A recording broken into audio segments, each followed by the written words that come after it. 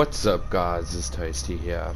So today I wanted to bring you a video showcasing the Damascus camo on the Jokr, as well as giving you guys some tips and tricks to do the camos as quickly and efficiently as you possibly could. Shipment, in my opinion, is the best map to do any of your camos, so as soon as it comes up in the playlist, just not abuse, but yeah, abuse it so that you can get your camos done as quick as possible. That's how I did my Damascus camo in under 4 in-game days. So let's get into the camos. For spray paint, it's just get kills. I'm going to be showing you guys some spots where you can get these kills done a lot quicker, and the Jokr can be kind of difficult because you have to lock on and you have to be a certain distance from the thing that you are locking onto.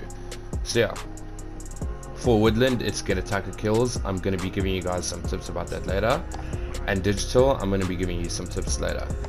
For dragon, it's destroy aerial kill streaks. So this just means that you have to destroy any kill streak that's in the air. For Splinter, we have destroy ground-based kill streaks or vehicles. This can be tricky because people are like, oh, how must I do this when I can only kill the sentry gun, shield turrets and Wilson? But in fact, the VTOL, personal radar and counter UAV also counts as ground kill streaks, so that makes it a lot easier to do. The personal radar is going to be your best friend while doing any launcher camo. It counts for basically all of the camos except the getting kill camos, so that's really going to be the one thing that you want to be looking out for, and it's such a low kill streak, so many people deploy it and it's just so easy to shoot down. It is a one shot. For topo, it's destroy equipment kill streaks or vehicles. So this one can be difficult, but this one's actually the easiest to do, sorry, because it's any equipment, so any claymores, anything that's on the ground, any kill streaks, just destroy them. For Tiger, we have destroy support kill streaks. These are the UAVs, counter UAVs, personal radars, VTOLs. It's basically anything that helps the player on the ground. I think that also counts for vehicles and ground kill streaks. I mean, yeah, vehicles and ground kill streaks. For stripes, it's just destroy kill streaks. You're going to be doing this normally, so don't actively go for this. It's not really important. For Reptile, it's get kills while using the amped perk. This is going to be a crutch perk while you're doing your launches, because it's always nice to have that increased launcher reload speed, because launchers take forever to reload in this game. For skulls, we have destroy vehicles. This one's simple. You just have to destroy. Well, actually, a lot of people struggle with this one because they say like, oh, where must I find vehicles? Do I have to play Warzone? But no, a vehicle is anything that is controlled by a person. So the counter UAV, the Wilsons, the UAVs, the VTOLs, the support helos, all of those count as vehicles. So some of the things are weird in this game, but it's just, that's the best tip that I can give you to do this as quickly as you can in multiplayer. So yeah, let's get into the class. For the primary, I use the riot shield so that I don't get shot in the back mostly, but it's basically just for protection. But you can use whatever primary weapon you want. I would suggest going for whatever weapon you're trying to get gold, and then as soon as you see some kill streak in the air, you just shoot it down.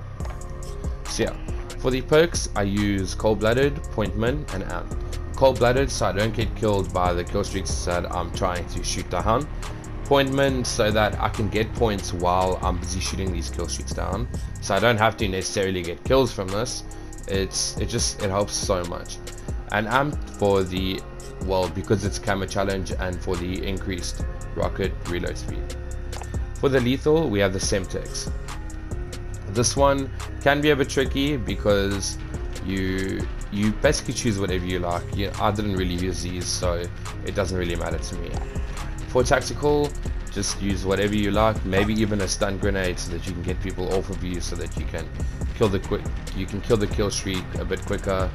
And yeah, So now let's get into the spots that I'm going to be showing you guys where to do these camos. Well, the kills a bit better.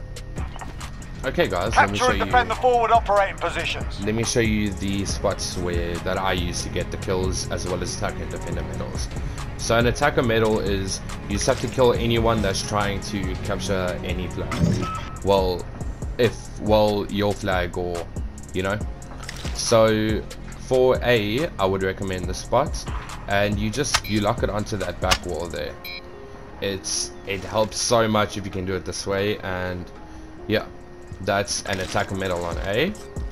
And for C, you can stand in this very corner and you can aim at that back wall. The explosive radius for the Jokr is really big, so I think it's 15 meters. So it has a massive explosive radius and it does a lot of damage, so you don't have to worry about potentially not killing them. Most of the time you will get the kills. I've gotten many triples and quad feeds on shipments just by doing these methods. This is a more risky one on A, but it does normally guarantee you more kills, because you can get shot from here as well as the center lane on B, but this one is a lot more effective than the other ones. So yeah, so just lock onto that back wall over there and then launch it and you'll be done. Another attacker medal is if you stand in this very corner, or even here, anywhere basically where you can aim there. You can even do it from here, and then you aim for that back corner. So in anything like that. There isn't any lines on B that you can shoot from to actually get the rocket to go, because it's too short of a distance. A defender medal is when you capping a flag and you kill someone that is trying to come to you. So basically just kill people while you're standing on either flags or hard points. So hard points and domination is basically the best game modes to do this in. Thank you guys for watching. Please can you like and subscribe if you enjoyed the content. And I'm doing a giveaway at 250 subscribers, so please subscribe. It's basically a free skin or a free battle pass just for hitting the subscribe button. And yeah, it means a lot. Thanks for watching, guys.